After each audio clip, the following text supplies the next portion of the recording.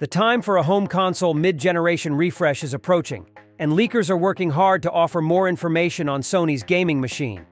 According to leaks, the PlayStation 5 Pro will have significantly higher graphics performance while using the same CPU as the ordinary model.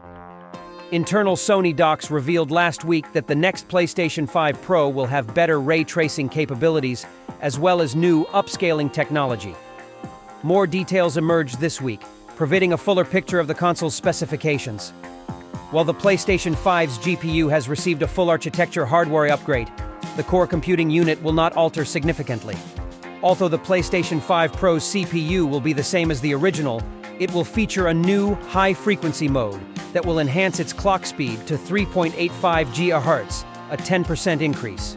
Interestingly, the leak claims that its GPU was downclocked by 1.5%, resulting in a very modest decrease in performance, 1% or less. Sony has increased the clock speed of the PS5's audio processor, ACV, to achieve around 35% greater performance. The new ACV library will handle more complicated reverb effects and fast Fourier transform sequences.